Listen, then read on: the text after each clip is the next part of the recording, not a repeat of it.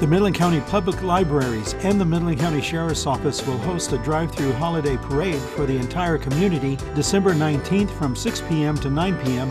at the Midland County Horseshoe parking lot. The drive-through holiday will allow spectators to view stationary parade floats and other attractions. Traffic will be restricted to one way only, with spectators entering the parking lot from Garfield and exiting onto the I-20 service road. Event organizers are looking for businesses, organizations, or individuals to participate in this community-safe parade.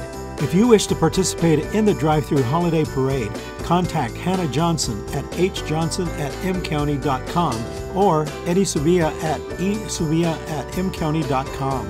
Make plans to attend the drive-through holiday parade on Saturday, December 19th from 6 p.m. to 9 p.m. at the Midland County Horseshoe parking lot, hosted by the Midland County Public Libraries and the Midland County Sheriff's Office.